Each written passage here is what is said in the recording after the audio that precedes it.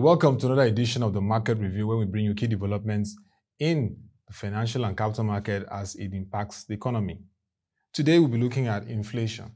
Inflation in Nigeria has been rising. Currently, its real core inflation is over 18%, while food inflation is over 22%, showing very serious socioeconomic concerns for Nigeria. But what are the implications for the financial market?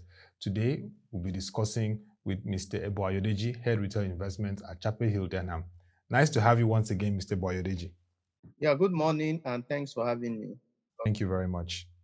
Now, in the last Monetary Policy Committee meeting of the Central Bank, the governor, Mr. Godwin Emefiele, emphasized the importance of fiscal and monetary policy coordination to address issues like local production, which he believed, if massively embarked on, can help to address the rising tide of inflation.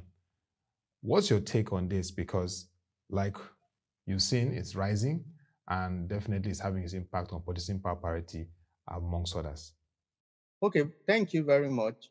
And it's really a very valid point that the CBN governor or the MPC committee has made, because there needs to be a synergy. So what we're talking about here is the fiscal authorities. Their major responsibility is to create the enabling environment, is to create policies that would enhance or will attract or provide confidence for investment, while the monetary policy to also check some of the variables that in terms of the lending rate, in terms of they need to also check stability in terms of the FX stability. So there needs to be the synergy. So if the CBN is trying to reduce money in circulation, the fiscal authority needs to know that they need to also see how can they curtail spending. So you would see that if the federal government or the fiscal authorities are trying to increase the spending in the economy, the monetary authority, on the other hand, needs to know how to manage manage the liquidity such that it doesn't lead to inflation, so that it doesn't have direct impact on money supply. So I feel that there needs to be a synergy. And when we talk, we're also talking about the impact in terms of production. We look at what the monetary authority, they are limited, but there are a lot of initiatives in terms of intervention that they've taken. They've almost taken over the role of the fiscal authority, but there's a limit to how much of that can achieve. When you check even most of the total intervention fund, is still less than, maybe let's put about 5% of our GDP. So it means that the fiscal authorities, which when you look at from their own hand, have revenue constraint.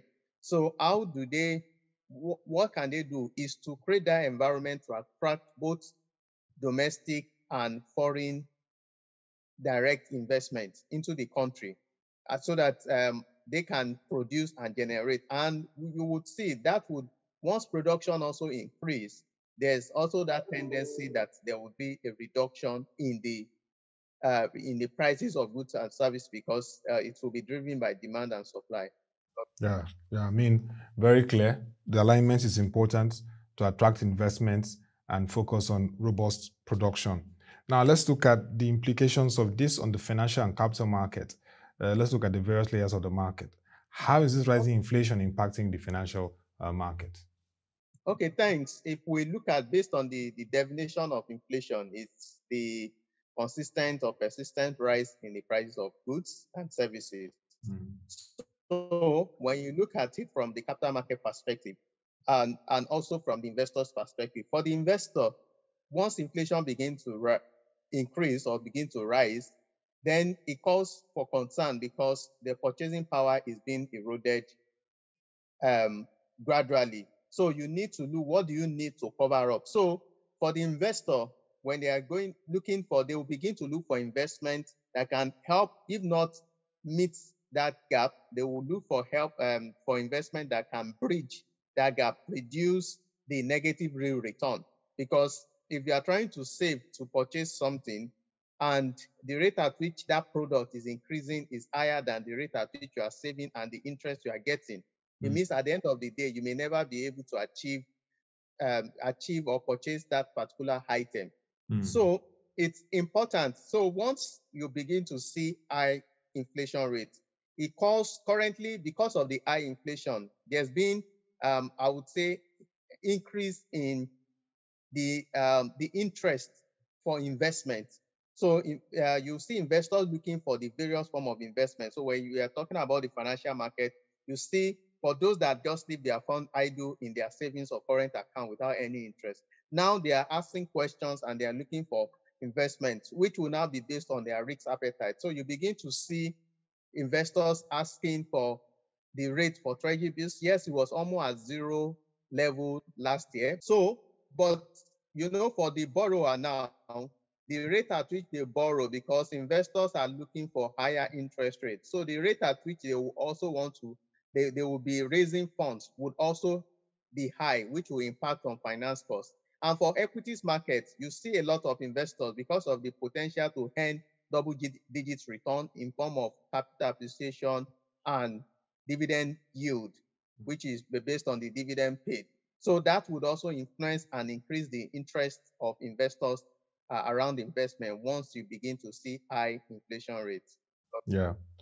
Now, Dr. Doyin Salami, the chairman of the Presidential Economic Advisory Committee 4 years ago, when our inflation was also rising like this, I mean, as at that time was 17%, he said, when it reaches 17%, that's a threshold where inflation directly affects or reduces output in the country. How we're in this phase, managing growth, addressing inflation. What do you expect from the next MPC meeting? The central bank has also been focusing on inflation. This particular quote from the cerebral economist, how does this play out in the state of our economy and also influencing decisions for monetary policy makers? Yes, I think his comment is very apt because once prices of inputs begin increase significantly, it means output will also reduce. And from the consumer's perspective, when also prices have increased, what you demand for will also reduce. So there's a limit when inflation begins to get to a level. It will reduce the amount of goods that will be ordered. Then it will also have implication on what will be produced because of the cost of production. So it's really hard and is spot on that. So I think when you look at it from the MPC perspective, they know beyond based on their last comment is that inflation rate is more of cost push. So is more of I would say when you look at like food inflation, when you look at in terms of the structural bottlenecks, you can also look at it, the insecurity that is also happening and the initial closure of the border. So that's also impacted on the cost of goods. And you look at also at international level, you also discover that prices of commodities have also increased. So that could also impact on domestic prices.